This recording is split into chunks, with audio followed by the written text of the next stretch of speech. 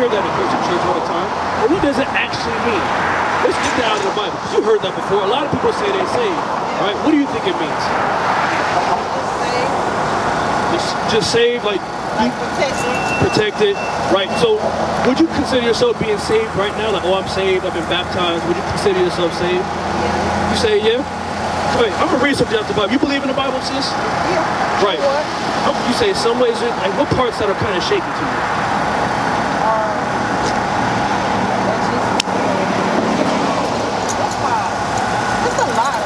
Okay, so I'm gonna read a few things. If you disagree at any moment, feel free to be like, oh wait, actually that doesn't sound right to me. All right, because what we have to do, hold that Acts 5:29.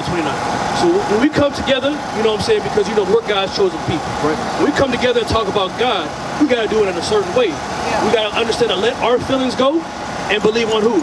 On God's words. Right. Read this. Acts chapter 5 verse 29.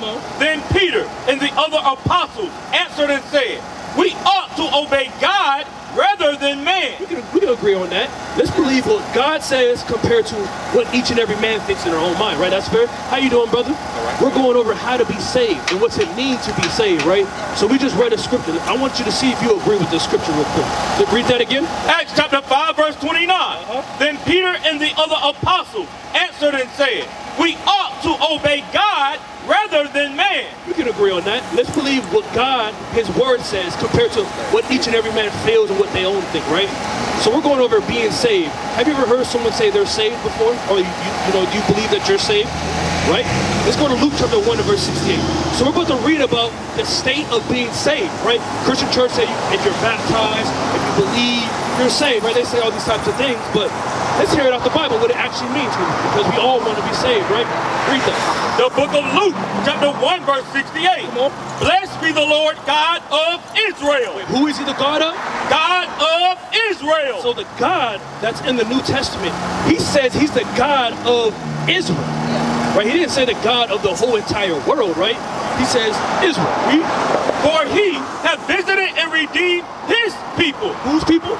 His people. That sounds like a possessive word, right? God of Israel is visiting and redeeming his people. Not all people. He's saying his people. You can clearly read that, right? Read on. And have raised up an horn of salvation. A leader for them. For us in the house of his servant David. He says for us in the house of his servant David. David was what? An Israelite. Right. From the tribe of Judah. That's right. So if y'all take a look at this sign right here, you see the 12 tribes of the children of Israel. All right? And you see these 12 tribes right here, right? So where do y'all see yourselves in this sign? All right? Do y'all consider yourself African American? What is your father, sister? What is your father's race, nationality? What is your father's? Huh? No, your actual earthly father. Was he an African American? Was he a Jamaican? He's black. Okay, so you would be considered from the tribe of Judah. That's mostly, right? You would be an Israelite from the tribe of Judah. So you fit what God's talking about, who He's going to redeem and send more for, right? A leader. So read that. As He spake by the mouth of His holy prophet, which have been since the world began. All from Genesis up until Revelation, the prophets have been speaking about God saving His people. That's right. Read. That we should be saved. That we should be what? Saved from our enemies. That's right. God says to be saved, you have to be saved from your enemies. That's right. Right? Question. Right, so during this time, right, what was going on to us as a nation of people? Right, our forefathers, our foremothers came here on slave ships. All right, would you consider your friends doing this to you, or some form of enemies? No, your enemies, right? Let's read this in the Bible. Picture plain that this is actually in the Bible. A lot of people don't believe, they believe this just happened out of nowhere. Nah, God prophesied this in the Bible to happen to who? His people. Not that everybody go through shackles and chains, losing their heritage, calling themselves a description of a color like black, or two separate continents. That doesn't happen to everybody. You ask a Chinese person what their nationality is. Yep. I'm Chinese. My last name is Kim or Jean. You know what I'm saying? You ask an Indian, they know I'm from India. You know what I'm saying? I'm a Boo. You know what I'm saying? All these different types of things. We don't know who we are. Right. We just say we're a continent. We're African. We don't know which country in Africa. You know what I'm saying? And today, family, the Bible's going to let you know the truth about who you are and what we must do. All right. Read that. Deuteronomy 28:15. Book of Deuteronomy, chapter 28, verse 15. But it shall come to pass, if thou wilt not hearken. He said, read that again. But it shall come to pass, if thou wilt not hearken. So that's the first action. It says, and this is going to happen to these people if they didn't hearken. They had to hearken and do something. Read. Right. Unto the voice of the Lord thy God. You had to listen to God. Read. To observe, to do all his commandments. We had to hearken to do his commandments. But he said we did not do his commandments. You know it? And his statutes which I command thee this day. What was going to happen to those people? That all these curses shall come upon thee and overtake thee. Would you look at this and say this is a curse to a nation? Because this didn't happen to a few of us. Right. This happened to our entire hundreds of millions of us came here in these conditions. That's right. But why? We just read it because we didn't hearken to what? God's commandments. We didn't hearken to God's commandments. Because why? All right, you guys familiar with Moses? Have y'all heard of Moses before? You heard the name? All right, what was significant about him? Y'all know any significance about him? Give me a little bit about what you know. It's okay if you don't know. You know what I'm saying? So what do you know a little bit about Moses? A little bit? Okay, so I'm gonna bring you up a little bit. So you know a little bit about Moses? Right, so Moses, when he was growing up, he grew up in Egypt. At that time, Egypt was similar to America. How America is the #1 power of the world. During that time, Egypt was the superpower of the Eastern Hemisphere. It was like America on that side, right? So he grew up, right, as an Egyptian, but he was an Egyptian himself. Exodus 11:7. He wasn't an Egyptian himself, and it's important to know because a lot of our people think just because we have the same color as somebody, we're the same as them. That is not right. That's why I asked who your father is. Right. Because it's all according to your seed. It has nothing to do with color. It has nothing to do with none of that. It's about who your father is, what seed do they come from. Because in Genesis, it brings up the beginning of nations, the progenitors of different nations, right? And there's only one chosen seed, and we're going to get who they are, right? Read that. Exodus chapter 11 verse 7. But against any of the children of Israel shall not a dog move his tongue. God says nothing on this earth should go against the children of Israel. We are the apple of his eye. We're his favorite people on this planet, right? The blacks, Hispanics, and Native Americans. Read on. Against man or beast, that ye may know how that the Lord doth put a difference between the Egyptians and Israel. God put a difference between the Egyptians, which were Africans at the time, and the Israelites, right? So they're not the same people. So Egypt is in Africa, quote unquote Africa, right? We know they are considered Africans. They are dark people as well. But there's a difference between the Negro who came here on slave ships and the Africans. That's all I'm trying to point to. Like, hold on, we're not the same people, right? So Moses grew up in that society. He was next to Pharaoh in power, you know what I'm saying? But he left, right, to save his people, right? Once he rescued his people, they became a nation. The Israelites that were enslaved, he rescued them, and then they went into the wilderness through the Red Sea. You know, you heard that story, the Red Sea parts, and a nation of people walks through. Those people are the Israelites. Deuteronomy 7:6. Those people are the Israelites. And God feels a certain way about them. He rescued them from Egypt, aka one time will be America. Alright? But how does he feel about those people? Alright? Read that. The book of Deuteronomy, chapter 7, verse 6. For thou art an holy people unto the Lord thy God. Holy means to be separate. We are separate from the rest of the world. Read on. The Lord thy God has chosen thee to be a special people unto himself. A chosen special people unto himself. Read. Above all people that are upon the face of the earth. God says the blacks, Hispanics, and Native Americans, the Israelites, are above all people that are upon the face of this earth. That's right. Are they teaching that in the Christian church? No, because the pastor will have some explaining. If he ever read this in church, he has some explaining to do. To the white man sitting in his congregation, to the Chinese person sitting, to the East Indian man, he has some explaining to do. But that's where they lie.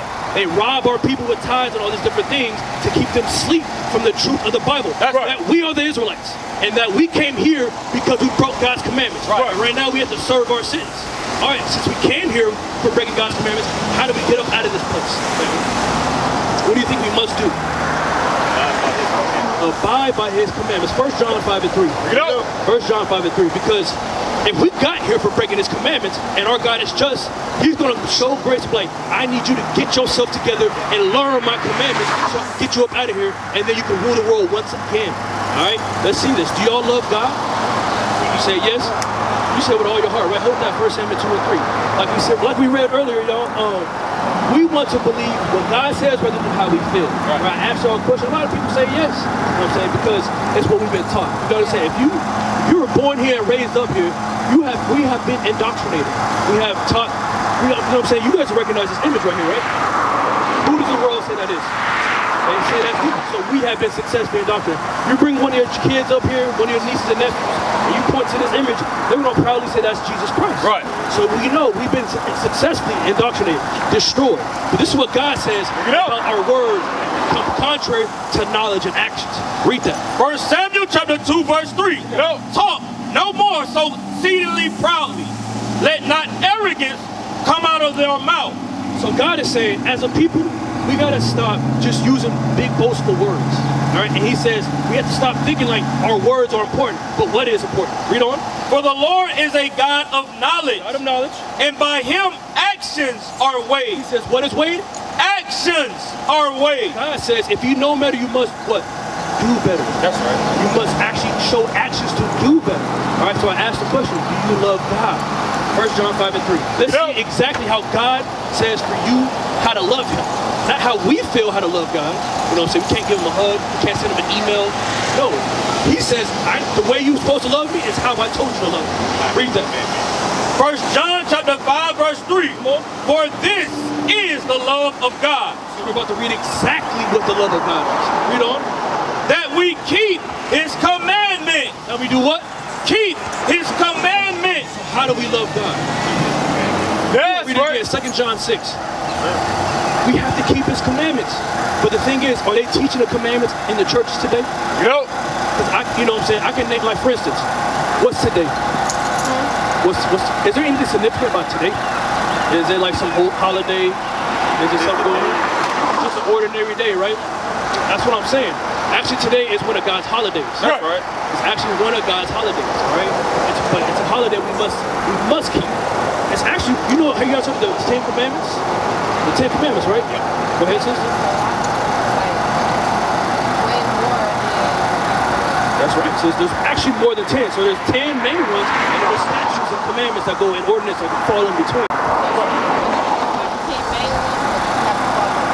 Well, we have to follow all of them that God told us to do. Because there were some that they had in the Old Testament, such as killing lambs and bulls and goats for atonement for sins, compared to what Christ done. What he's done, he replaced all those sacrifices. He was the ultimate, and now we just gotta keep the laws. We don't have to do no more sacrifices, killing things, you know what I'm saying, because that's done away with.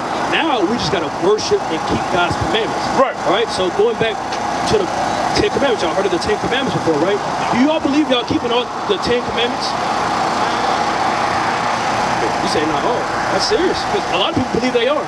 The 10 Commandments, those are heavy. We know the 10 are important. We know the 10 are important, right? So if you're not keeping the 10, you think you're going to get into heaven? You know. That's how serious it is. Right. The churches are leading our people astray. Right. We're not even keeping the 10 Commandments, and I'm going to prove it to you. Exodus 20 and verse 8. Read it up. Read that. Exodus chapter 20 verse 8. Remember the Sabbath day. The fourth commandment says to do what? Remember the Sabbath day. God says the fourth commandment, you need to remember his Sabbath day. Right. What is the Sabbath? Family? I don't know. You know? You see what I'm saying? We have lost our heritage. Why? Why did we lose our heritage? Why did they make us change our names? Call ourselves African and Negro? Why did they do that to us? Or the gods. That is exactly right. And what you see today, the Spirit of the Lord is back on this earth. And you're seeing your true pastors, your true leaders who you must follow to get back to God. Right. Because we're going to read to you everything out the Bible. I'm not coming out here with my own words, my emotional, motivational speeches. I'm reading to you the words that the Father sent down. That's right. All right, read that again. Remember the Sabbath day to keep it holy. So we must remember the Sabbath day, and there's an action behind it. Keeping it holy. Right. So let's learn how to keep the Sabbath day holy. So I want you guys from here to walk forward like, I know I'm not black, I'm not African American. I'm an Israelite from the tribe of Judah. That's right. And I must keep God's commandments. And I learned a few commandments today. All right, let's read about the fourth one. You know, Read 6 days shalt thou labor and do all thy work. So God gave us 6 days and a 7-day week period to do all the work that we need to keep a roof over our head, clothes on our back, and food on our table. So he gave us 6 days to do all of that, right? Read. But the seventh day, Which day? the seventh day is the Sabbath of the Lord thy God. Right. That 7th day is the Sabbath to the Lord. That's right. Is that a Sabbath to yourself? No. It's a Sabbath to God. That's right. So God has said, I command you to worship me every Sabbath day from the day that you were born. Right. That's what he just told us. From the day that you were born, you're supposed to serve him. How you doing, sister? We're going over the 4th commandment, which is the Sabbath day, right? So a lot of our people don't know about the 4th commandment, right? So, hey family, come closer. We're all family here, come closer. Right? So we're going over. Hey family, y'all heard of the Sabbath day before? The Sabbath day? Yeah, the Sabbath day. Yeah. So we're going over the Sabbath day and how to keep it holy, right? Read that again. Remember the seventh day and to keep it holy. 6 days shalt thou labor and do all thy work. But the Sabbath day is the Sabbath of the Lord thy God. So on that Sabbath day, we are not supposed to be working. So that's the day we must not work. So you all know which day of the week is the Sabbath day? You say Sunday? You say Sunday? You all know which day of the week is the Sabbath day? You say Saturday. All praises, family. If you look at a calendar now, always on the left-hand column, which day is which day? Well, you have 7 days of the week. Which day is all the way on the left? Sunday. It's Sunday. Sunday, Monday, Tuesday, Wednesday. So you have Sunday. What's all the way to the right? What day is that? Saturday. That's right. So Saturday is the 7th day of the week. That's right. That's, you got a question about that? So we hear it. You have 6 days. You have Sunday through Friday. Do everything you must do to get ready for what? The 7th day. Because it's a commandment to keep this day holy, which is today. You're supposed to be. Every Sabbath day is a holiday. So there's certain things you must do to keep this holiday. So there's stipulations and things you must do. All right, so we learned the first thing. We cannot work. You're not supposed to be working today. What else should we do? Exodus 16 and verse 23. Bring it up. Read that. Exodus chapter 16 and verse 23. And he said unto them, this is that which the Lord hath said. Tomorrow is the rest of the holy Sabbath. So in this instance, it's Friday. It's before Saturday. So he's saying, all right, to prepare for this, what they're doing is preparing. What are they preparing for? Read on. Bake that which you will bake today, and see that you will seize. Talk about food. Bake the food on Friday. Boil and prepare the food on Friday. Why? Read. And that which remaineth over, lay up for you to be kept until the morning. Why? Is that it? Yes, sir. Right, so it's saying, the day before the Sabbath is the day you cook. The day you prepare your food. Why is he saying that? Exodus 34. Say what? There's things you must do, but we're talking about food particularly, right? He said Friday, the day before, you want to cook, get your food ready for what? Exodus 35 and 3. Exodus chapter 35 verse 3. Ye shall kindle no fire. You should do what? Kindle no fire throughout your habitation upon the Sabbath day. God says you are not supposed to be cooking today. That's right. There is no frying up, no microwaves, none of that. There is no cooking on today's day. Amen. You are supposed to what? Not work today, and you're not supposed to be cooking today. Right. All right. So y'all all agree with that, right? This is what the Bible says. And there's more, family. There's more. Hey, Nehemiah 10. There's more about today because it's God's holiday. It is the 4th commandment. You must learn to keep this day holy. Right. We have to as a nation of people. If you see yourself in this sign, you are an Israelite. You're not black, African American, you're not Haitian, you're not Jamaican.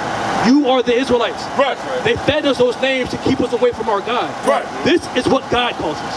Don't keep that name that your oppressor calls you. All right. But this is another thing. Another way you must keep the Sabbath day holy is this. Read that. Nehemiah chapter 10 verse 31. And if the people of the land bring ware or any victuals on the Sabbath day. On which day? The Sabbath day. So God is saying, if the people of the land, so we're scattered in our captivity. So he's saying, and where you are, if people set up any victuals, Wendy's is a victual. Piggly Wiggly's is a victual. Gas stations are a victual. He said, they started setting up these places to sell on the Sabbath day. Read. To sell, that we would not buy it of them on the Sabbath. So are we supposed to be doing business transactions today? We are not supposed to be buying or selling on the Sabbath day. That's right. That's plain, right? We should not be buying or selling, no cooking, right? And we're not supposed to, we're not supposed to work. We're not supposed to work. But the stumps, so we hear what we're not supposed to do. What are we supposed to do? Are we supposed to just stay at home and sleep all day? Say what? We gotta serve him. How do we do that? What kind of action do we need to do this to show God we're serving? Say pray. All the same. What do y'all say? What are we supposed to do on the Sabbath day to serve him? Honoring his word. You say go in his word? Yes. Observing his law. Serving? Resting. All right, let's get it. You got it? Read that. Leviticus chapter 23 verse 3. 6 days shall work be done, but the seventh is the Sabbath of rest and holy convocation. It's a what? Holy convocation. What is a holy convocation? That is a holy gathering. You just gather with those in the household, or who are you supposed to gather with?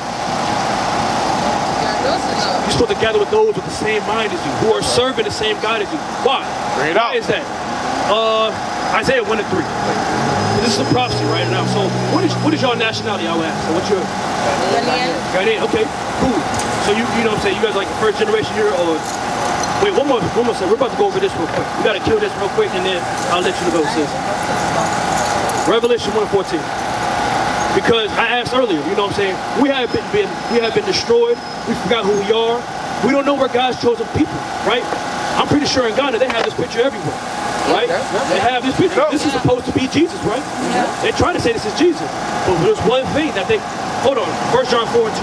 Bring it up. Because a lot of people be like, it's not important to know what he looks like. It's just a color, he's just a man, right? A lot of people might say that, they might think that. It's not, it doesn't matter. It's about the message. Bro, let's believe what God says rather than how we feel. Read that. 1 John chapter 4 verse 2. Hereby know ye the Spirit of God. That's how you know if someone's dealing in the Spirit of God. Read. Every spirit that confesses that Jesus Christ is come in the flesh. They have to do what? Confess that Jesus Christ is come in the flesh. You have to confess that Jesus came in the flesh. Right. What color was he? What nationality was he? What was his message? That's confession in the flesh. So by those people who don't believe that color is important, the Bible says you're not rolling in the Spirit of God if you don't admit these things. You must confess. Yeah, I know Jesus was what? He was not a white man. Jesus Christ was a black man. How? Revelations 1 and 14.